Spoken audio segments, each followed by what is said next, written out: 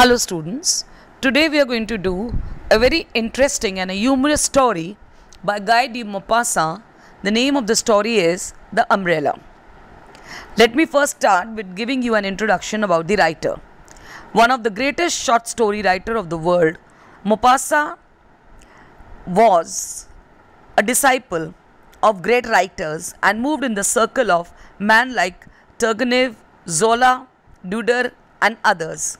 He belonged to a middle-class family of France, and his satires deal with the middle-class values and conventions, with the woes of the heart and other problems. The character have been drawn from his own experience of different stratas of society. There is directness, simplicity and clarity in all his writings. He does not try to dig a moral, but portrays life vividly, realistically, objectively and precisely. The Umbrella deals with Madame Aurel, who was a frugal soul. She was a neat, wrinkled woman of 40 with an uncertain temper. It was difficult for Monsieur, her husband, to squeeze pocket money from her, and her maid found it very hard to feather her nest. The income was good. There was money, but she always said, quote, "It is better to be on the safe side. One never knows what may happen." Unquote. Her husband usually fretted at her economy, and there were several instances which hurt his self-respect. He had held the post of a head clerk at the War Office, which was kept to please his wife's increasing greed and their already voluminous revenues. At the office, his brother clerks made fun of him and of his umbrella, and at last he could not stand it any longer. Therefore, he asked his wife to get a new umbrella. She spent 18 francs and purchased an umbrella used for advertising purpose. It was found in thousands scattered all over Paris. The clerks made fun of him, and it lasted only 3 months. He was again the object of ridicule of the entire ministry. He now ordered his wife to purchase a silk umbrella. A new umbrella is purchased.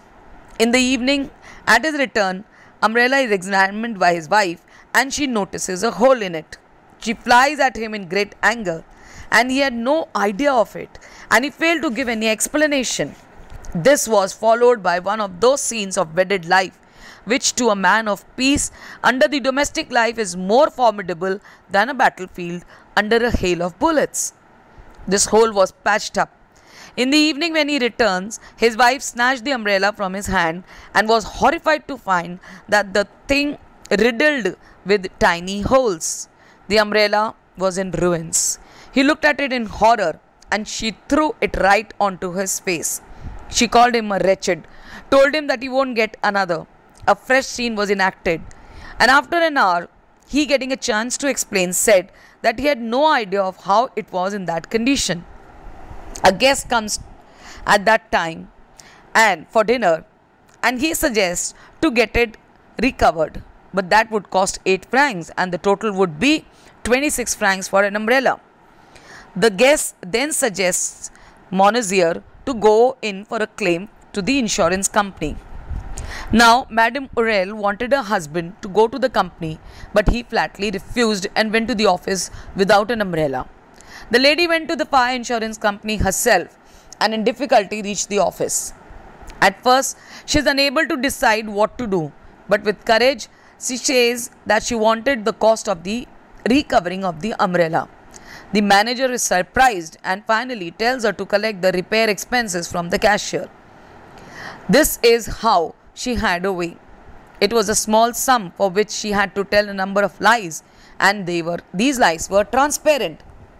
The story centers around the fact that miserly people like Madame Aurel become the object of ridicule, but they are happy with small satisfactions.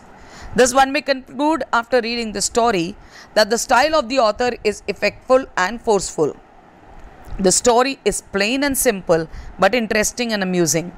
The language is marked with great intellectual depth combined with vitality. These virtues are clearly reflected in all his writings. We find union of gravity, clarity and generalitic gusto in all the works of Guy de Maupassant. Thank you.